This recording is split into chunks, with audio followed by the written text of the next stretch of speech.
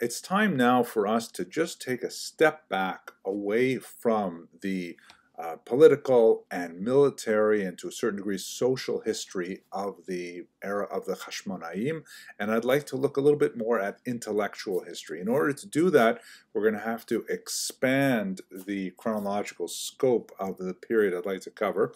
I'd like to take a look at the Second Temple period, which extends in the conventional chronology from the years 539, when the exiles returned from Babylonia under the decree of Cyrus that we described a little while ago, and began to rebuild the temple until the year 70 of the Common Era, which is a date normally associated with the destruction of the temple by the Romans. We're actually going to squeeze a little bit past that up to the year 200. So we're talking about a fairly large period of time right now, and I'd like to speak about some of the most important trends and two of the most important intellectual products of the Jewish people at this time, specifically the Midrash in next lecture, and then the Mishnah in the lecture after that. So let's think a little bit, though, about what's happening intellectually and spiritually in the Jewish population after the return from exile. We have a period of time now which is moving from a locus of authority in revelation, the high period of the great prophets that we described a while ago, and their direct access to godly intent, which then they would share with the people, whether or not the people would like it.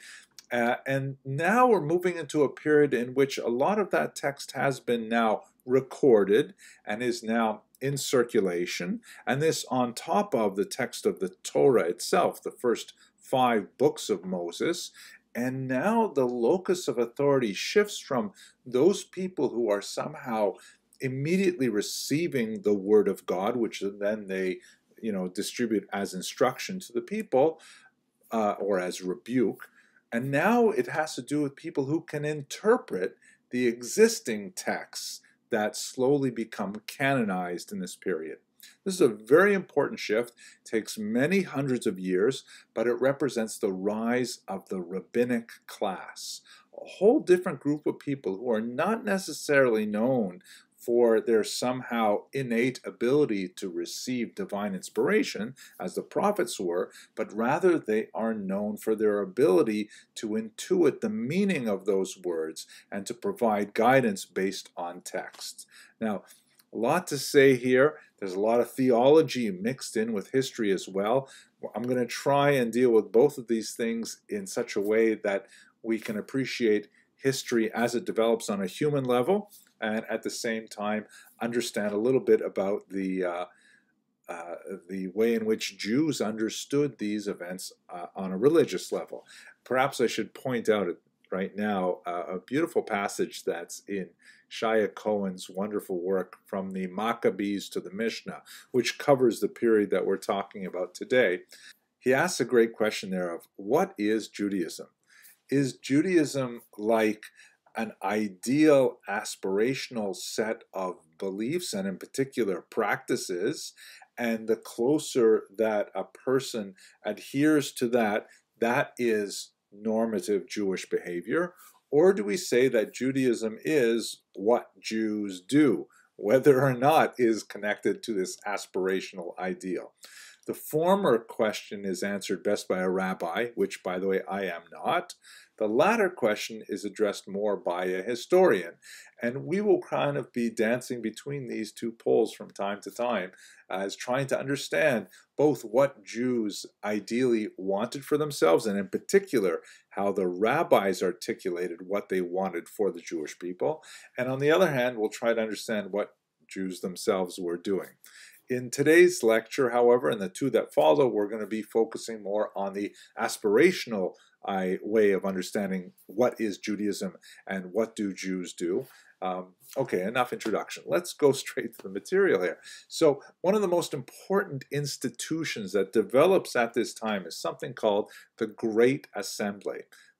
the Knesset Hagadola, the Great Assembly. The name Knesset in modern Israeli pronunciation is, of course, the prime deliberating body of the Israeli government, and it takes its name from this original institution, had 120 seats in it, just like today's Knesset, and so on. Now, the roots of the Great Assembly are lost in the mists of time. One might assume that perhaps this Great Assembly was created first under Ezra, that he is named, in fact, in some of the later literature as the leader of the Great Assembly. And we know in particular that Shimon HaTzadik, the Shimon the righteous one, was the last of the Great Assembly. That's a reference right there in the first opening paragraph of Pirkei Avot, one of the greatest statements of rabbinic philosophy in the ancient period. So it's hard to date precisely when Shimon HaTzadik lived. There are different opinions as to which Shimon, the high priest, that was. The Talmud places him in the late 4th century with the advent of Alexander into the region, but it's also not impossible that this could be a Shimon that lived a little bit later, actually in the period of the Chashmonaim, although that would make the Talmudic reading problematic. At any rate, the actual membership of the Anshe Knesset Hagadola was apparently, high-level rabbis, as we shall see exactly what that title means, and also some of the latest prophets were included in there. Haggai, Zechariah, Malachi, for example, were included in the this body, this deliberative body, that was also a legislative body. It's a great mystery. What exactly was it? How did they convene? Who was involved in it? But for the time being, we have to posit that this body did produce a significant amount of religious legislation. When we begin to see the development of a new title, rabbi, which is really not used in prior texts with any amount of frequency. The term rabbi is derived from the Hebrew term rav, which means great or large, in the sense you would address someone, your highness, I guess in English, your greatness. And in Israel, the term used in late antiquity was Rebbe, that's the actual pronunciation, which means my greatness, my largeness, which is translated to be my teacher. That's more colloquial and more accurate in that regard, but it's not exactly what the term means literally. In Babylonia, the term Rav alone is preferred. The term rabbi, with that pronunciation, it's actually kind of nonsensical in Hebrew. You don't actually have that word pronounced that way in Hebrew, but that's the way it came down to us in English. In Russian, for example, it would be rabbin. There are all kinds of different ways to pronounce it, but it means my teacher. Now, in the context, this is not a prophet, this is not a king, this is not a priest. This is someone new. This is like an expert information worker. It's a class of people that rise to prominence in this Second Temple period, and in particular in the last century before the Common Era and the first century of the Common Era. That's the golden age of the rabbis. In many ways, that's the period in which we get a lot of the great writings. We'll talk about two major sections of them in the next two lectures. And I want to just make one last point before we go on to the next level.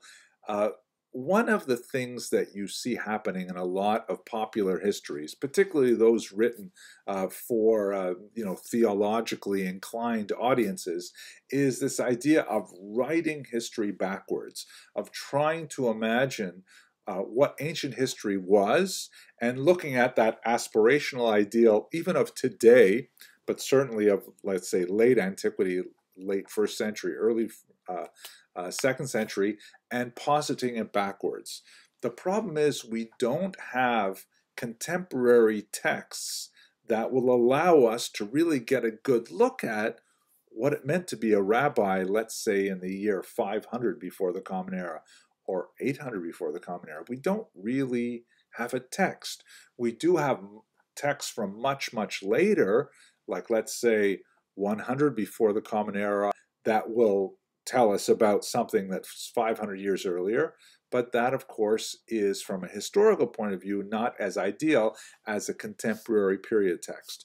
By the time we get to, though, that weird year zero, there was no year zero, but you know what I'm talking about, we will have lots of interesting texts that are written from outside the rabbinic perspective that also give us some great ideas as to what it was like socially. But for now, we have to kind of work with the texts that we have and project backwards as conservatively as possible to try and understand history as it actually unfolded.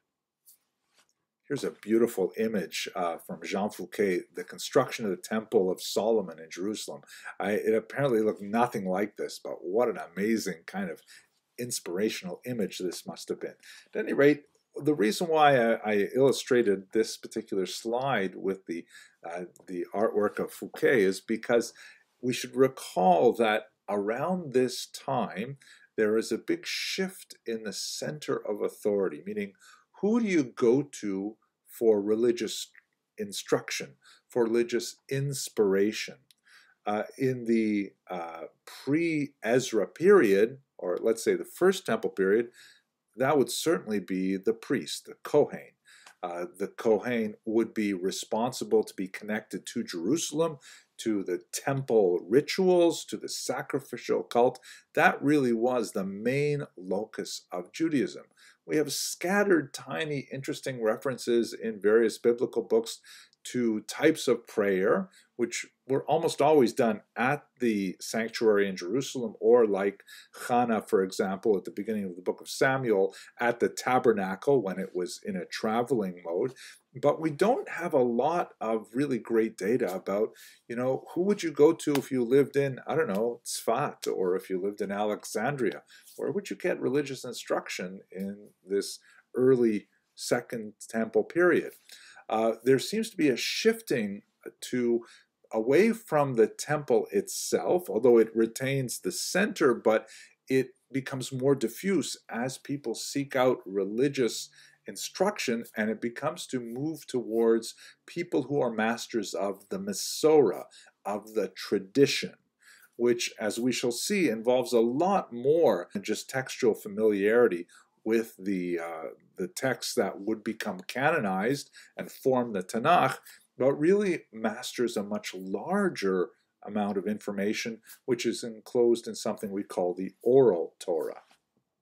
The people who inherited this new mantle of authority and would ultimately become much more significant once the temple is destroyed in the first century are, of course, the rabbis.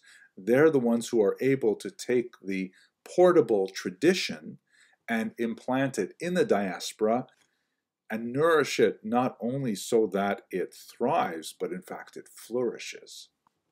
And at this point, we should try to understand, what do we mean by the Tanakh? What do we mean by the Bible, to use a Greek term? There's no question that the biblical texts were circulating at this time of the Second Temple, and through a process which is not at all clear, they eventually become canonized. This is a Christian term which is used to kind of imply what is closed, what is now a book that is accepted as having the authority of divine approval. And this eventually forms the tripartite Bible: the Torah, the first 5 books, Nevi'im, which are most of the prophets, and then finally Ketuvim, or writings, which includes some kind of miscellaneous works like Psalms, which are more like prayers, the wisdom literature like the book of Proverbs, some other books which seem like they belong in prophets like Chronicles, and some fascinating miscellany like Song of Songs, for example. Now, there's no question that these texts are circulating in 2nd century, but we don't know exactly the process by which they were exactly canonized. The Talmud definitely mentions a specific number of the texts, but nowhere does it actually list all of the individual texts of the Bible. It's just kind of accepted. By the 1st century, it's just a known thing. Yeah, this is what's included. These are the things which are not included. Now, there are a few passages in the Talmud which speak about whether or not this or that book should be included. Some decisions are made regarding, for example, Song of Songs and regarding Ecclesiastes, and other decisions are made regarding books which are definitely out. Books like Ben Sira. We talked about the book of the Maccabees, for example. Those texts are excluded. The people who earn mastery not only of these texts that become the Bible, but also earn mastery of the interpretation of these texts. Those are the rabbis. And we should also point out one last detail here. They have different rules of interpretation depending on which book it is. The 5 books of Moses, the Torah, that is considered sacrosanct on the highest possible level. There are no accepted errors, there are no typos, other than obviously scribal ones, which would render a Torah scroll invalid for use.